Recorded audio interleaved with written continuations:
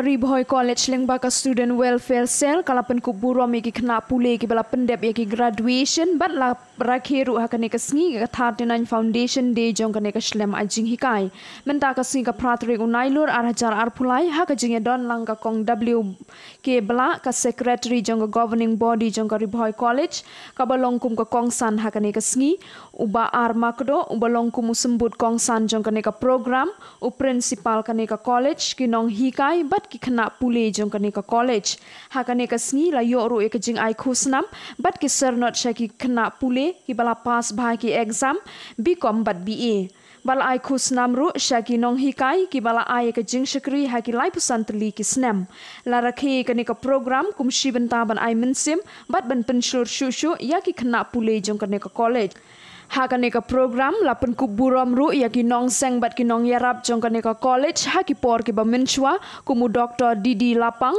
uba ar makdo I ar kharshiying bat ki we de ha kane ka program la penpho penping da ki jing ruai bat ki jing shat jong ki khna pule jong kane ka college ha ba ai jingkren na kalyang ka kong wk bla kala ai ka Burom yau Dr. Didi Lapang ya ka jingwan ra jong u ya ka ri-bhoi college bat ki we de ki ba la no usenyang ubenhei ban kentiu ya kane ka college hadu kini ki sngi ki bamenta shushu ila benrab ru bagi khna pule ha kane ka college wat laki la dep ban pasi kerdan ki basaneng kim dei ban klet yo ble ha baki don ka no ka jingtmu ka baki mut ban wan ra jing mentoi ha ka jing im jongki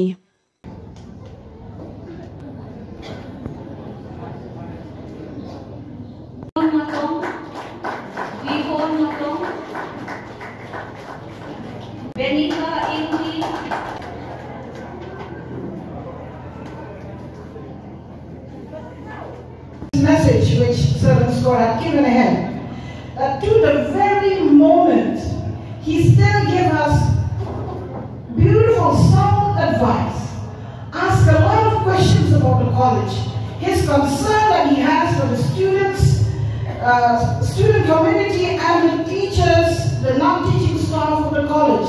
It's really so wonderful.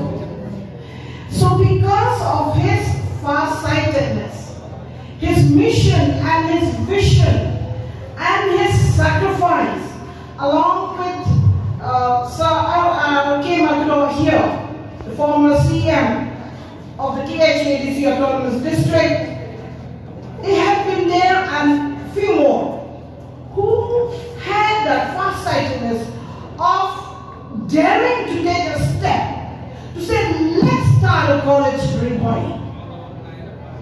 Ri-bhoi should have an institution which will serve the people of ri-bhoi, not only at the school level, but at the high secondary and in the higher educational institution like the college. Thank God for that and for all his contribution that he made. Let's continue to pray for him, that he'll have longer years with us so that he can advise us and make good suggestions and support us in every which way. I have your greetings from all the MC members, to the college, to the teaching staff, to the non-teaching staff. And I'd like to say one thing. I've had the opportunity and the joy and the pleasure of working together with late Sri ri-bhoi, the principal of this college. So to say, officially the first principal of ri-bhoi college, as well as the former principal Sri SSR Baman for long years. And now I have this pleasure to work together with our principal in charge, Sri E.C. Benny, along with a beautiful team of teachers. Many of them have met with teaching staff and non-teaching staff, and it has been wonderful working with them. Before 2002, I was just a GP member under late Sri ri-bhoi. But from 2002, I was given the post, or rather the charge of the secretary of the ri-bhoi, governing body of the ri-bhoi college. And it had not been easy. At that point of time, we were really at a stage where we thought we could never raise our heads up. But thank you for all the wonderful support. The teachers have been there more than 25 years, those whom we have felicitated just now. The students along the years, it has been beautiful. And I'm sure completing 39 years is not all. We're looking for the Golden Jubilee celebration, which we hope will be soon. And we hope that with the coming of the new education policy and new infrastructures will come up, which the Vice President had spoken.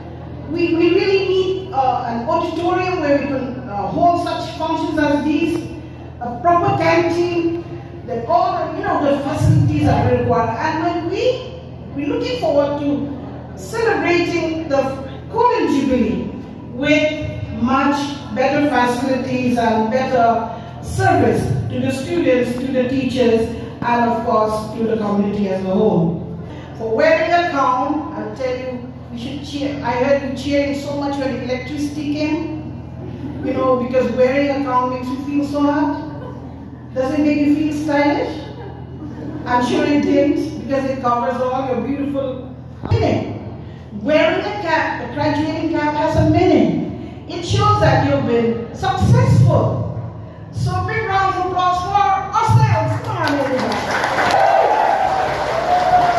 Yes, and you've graduated a certain part of life. And just before that, let me just say this one. I don't go on giving graduation message, but like I said, I'll not say no. I'll ask the students now. Do you believe in anything?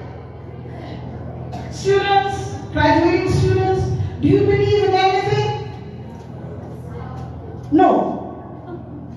But I want you to believe in something.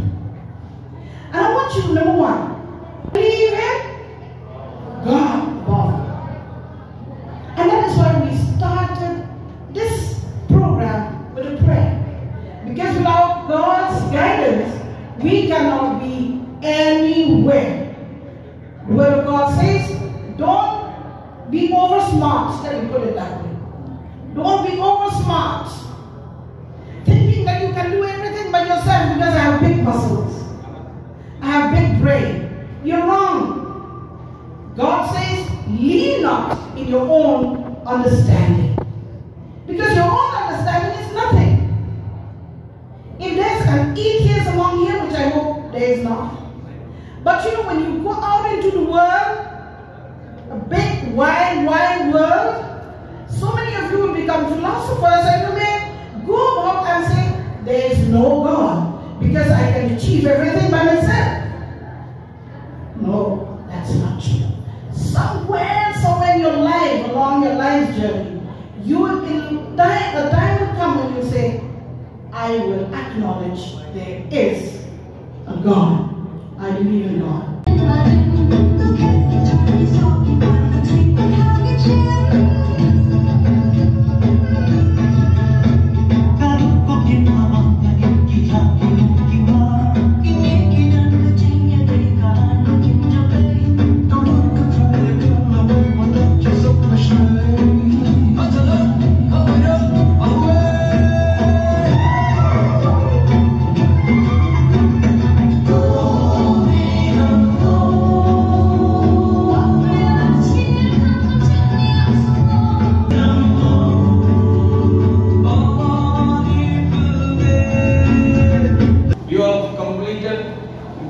One milestone of your life, that is getting a degree, and that too from ri-bhoi College, which is near to you, which has given you this opportunity to study here and get this wonderful graduate certificate, degree certificate.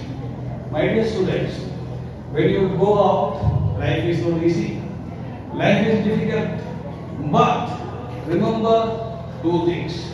Number one, you must try to be of help to others.